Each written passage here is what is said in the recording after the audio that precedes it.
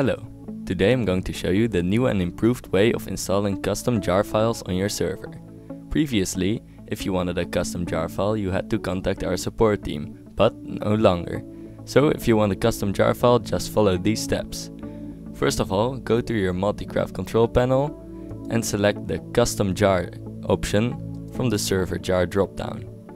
Hit save. After that, open your FTP client of choice and upload all the necessary files to your server. I'll use the new Feed the Beast unhinged server to demonstrate. Once the upload is finished, scroll down and find your server jar file. In this case, it's the feedthebeastserver.jar. Rename this file to custom.jar. Make sure it's exactly spelled like this. Once all your files are installed and your jar file is named custom.jar, restart your server. Once the server is done restarting, it should have booted your new custom jar file, and as you can see, I can connect to it using the Feed the Beast unhinged launcher.